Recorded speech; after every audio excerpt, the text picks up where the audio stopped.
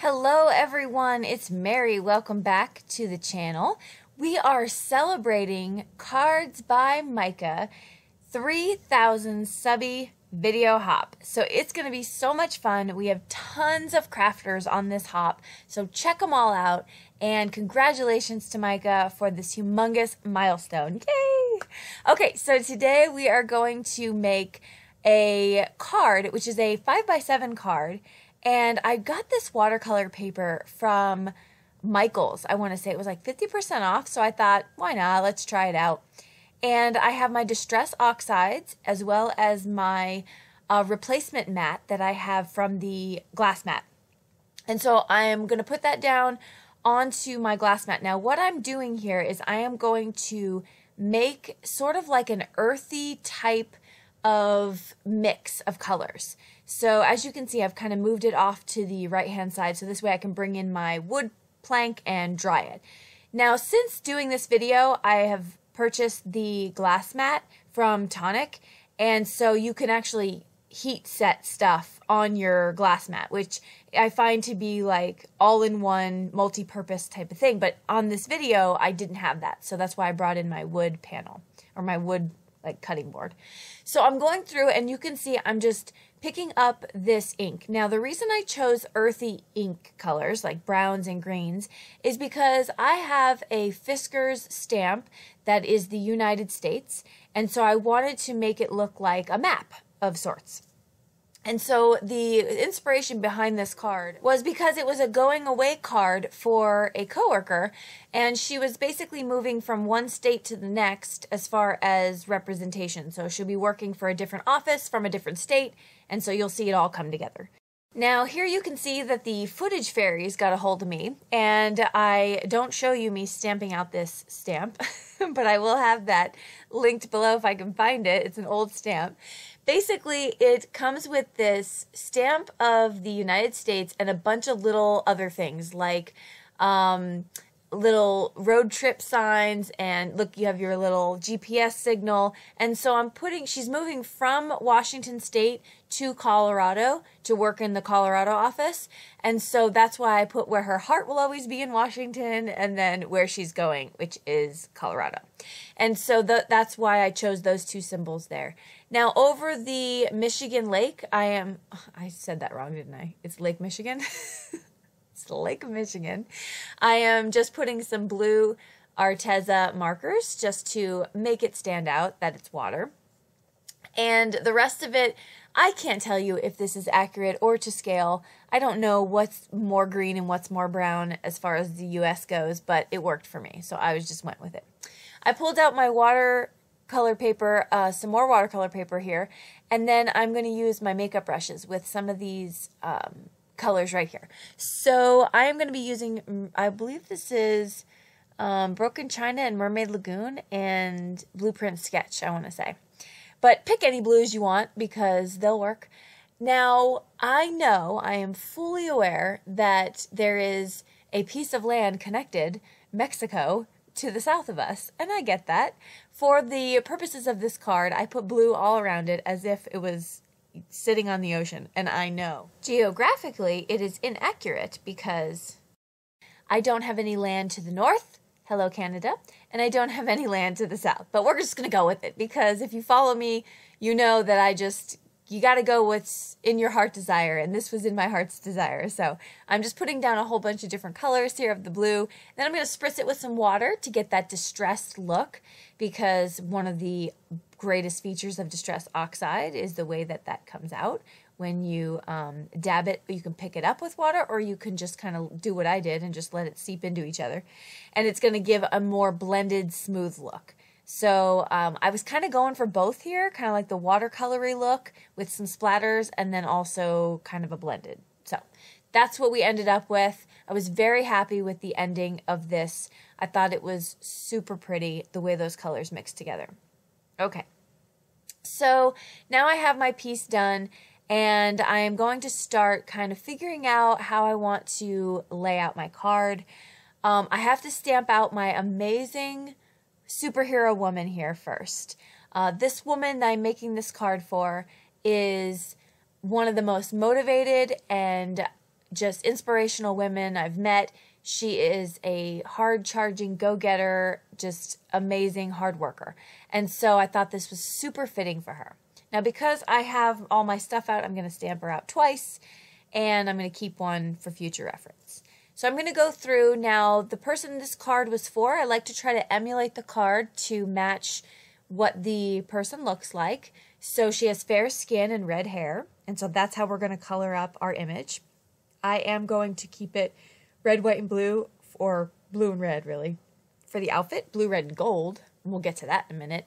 But right now you can just kind of see I'm going through with my skin tone colors.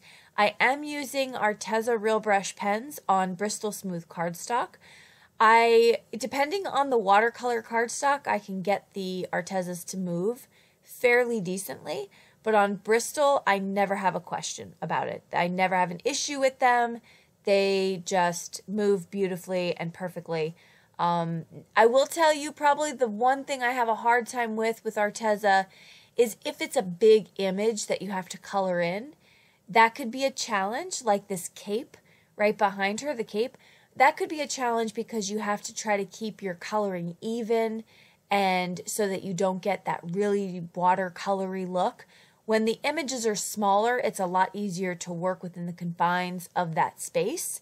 But as you can see here with this big space of the cape, it gets a little bit more challenging. Now, I can go through there with the entirety of the red and just fill it in, and that would be probably completely acceptable, and it would probably look really good. But it would be very dark. And so I'm trying to go for sort of a blended look. Now, I say it's a challenge. It doesn't mean that it can't be overcome, right? But you can kind of see how that water might look a little too wet. So, couple recommendations for that. You could ensure that your water brush, if you're using one, does not have a lot of water on it, or you can use a regular paintbrush and dip it into the water. And this way, you have a little bit more control about how much is going to come out. But if you see on my boots, I have zero issue because I go in there, I blend it out, and I'm done. But you can kind of see the difference between the two, right? It's a little bit more of a space. So I'm going to go back to the cape, I believe, and I'm going to try to add a little bit more, I think. We'll see. I recorded this video like a month ago. This is what happens when you don't stay on top of your things. So I'm going to go back. See, I can predict my own behavior. So I'm going to go back and try to add a second layer. Artezas are great for that, for when you let it dry and then you go back to it. If you go back to it while it's still wet, it's not really going to do anything. You got to let it dry. And I think that's with any watercolors. You want to build up that color. And so that's exactly what I did there. I went back and I just touched up that red and it came out exactly how I wanted it. So we're good to go there. Okay, so I get my cape all colored up into the red. I'm going to add little tiny accent pieces here.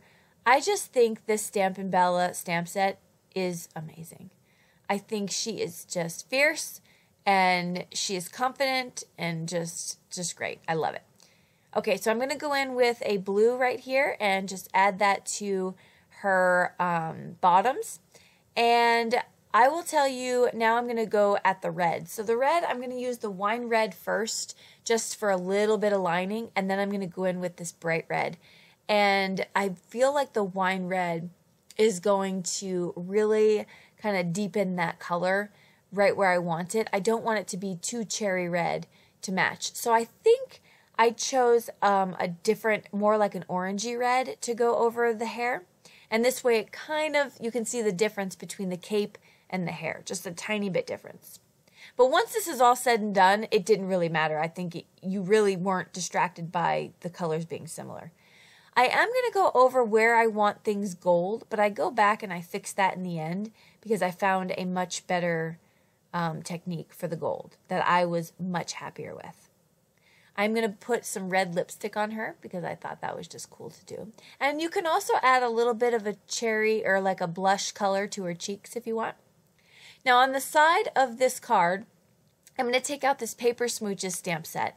And this is going to have sentiments that are just really encouraging. Like, you're awesome, you're kick ASS. And just in case your kids are around listening.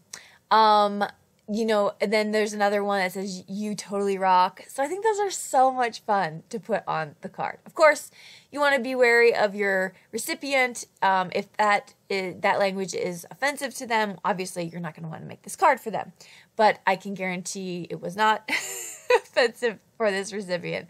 She loved it, so that was really nice to see. Now on the inside, I did my own pseudo sentiment. I said, "We miss you already," because she had left, and then the like you have no idea, which is just, if you knew her, you would know it fits her. And so I am going to pop this up on the card base with some fun foam. So I'm putting some really strong score adhesive. This is scrapbook.com monster roll. I can't even call it a mama roll. This is a monster roll. And I'm going to cover both sides because I find that to be the easiest way to kind of get this whole thing covered up. Now I'm going to peel off one of the release sides and put this right on the back. You want to cut down your fun foam right to the size that you want, a little bit smaller than your panel because you don't want it to overlap. And then I'm going to place that on my card base. Again, this is a 5x7 card.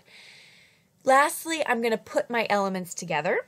And so I am folding that up, scoring it, and we are going to place the United States down first, and then we're going to put our superhero gal right over that.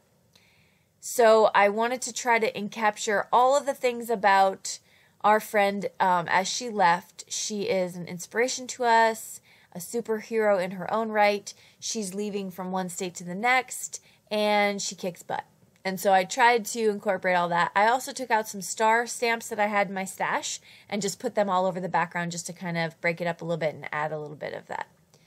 And so there we have it. Now, the last thing that I did, which I feel totally made the card pop, was I took some gold stickles, and you'll see this in the still photos, but I took some gold stickles and I placed that on every part of her outfit that was gold. And I felt like that really, truly made that card just pop and come to life. And here you can see them. And so that was finishing up our card. Well, that's it. Thank you so much for joining us on this hop. There is a giveaway for this hop. So I will be giving away a stamp set. If you comment below, we will leave it open for 2 weeks and then I'll choose a winner. And just make sure you get back to me within 72 hours to claim your prize. Comment below on anything you want to. Who's your superhero in life? Let's do that. Who's your superhero? And I will pick a winner. Thanks so much for joining us. Congratulations to Maaike again for hitting 3,000 subscribers. What a great accomplishment. And we'll see you along the hop. Have a great day, everyone. Bye-bye.